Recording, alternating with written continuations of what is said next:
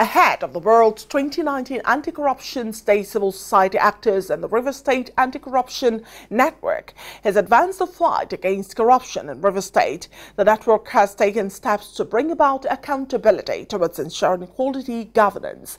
Our correspondent in Port Harcourt again reports. The Rivers Anti-Corruption Network, during a media chat with journalists, says in line with the objective of monitoring governance, checking corruption and ensuring accountability, the group has written a series of letters to the Accountant General of the state for the report of 2018 year ending. This is to enable fair knowledge of how funds were released for projects and also calling on bodies responsible for corrupt practices to look into constituency projects. Our focus is mainly on constituency projects, as we have been able to see in our state constituency projects, which is done by federal constituencies and the House of Rep members, government officials within the state and outside.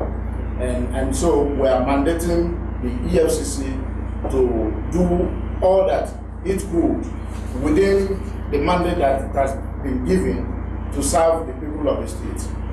Right.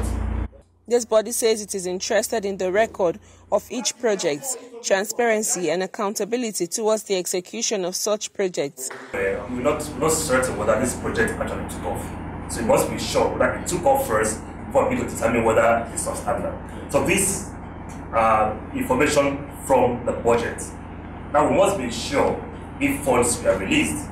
If funds were not released, why was it so? If this project actually took off, and then if it actually took off, what will determine that is the funds that were released from the Ministry of Finance. If we want to ask for all the information, it means we also write again requesting for this. We've not had the one for the past year.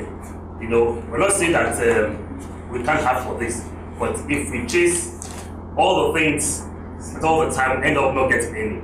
So if we get what we're asking for, it will be groundbreaking for us. We have the impetus to be able to ask for other ones. For the partnering with the EFCC, I think we're doing that in the presence of 2019 report. If you ask them for 2019, they'll tell you to wait till 2020 or maybe around June before they can give you that report. But we believe that they are done, they have this report within them. They have refused to do so. We, over the past few months, have been on the field tracking some of these projects that were done. But it will amaze you to understand that none of these projects exist. All of the projects stated here do not exist. As far as where this project has existed, to make sure that we find out whether they have started, this project have started somehow and they've not been completed. The Rivers Anti-Corruption Network called on the EFCC, ICPC and other related offense commission to take up petitions of reported corrupt government officials and to ensure that the state's budget become available and accessible to the public as it marks World Anti-Corruption Day. Kome Odomo for Quest News.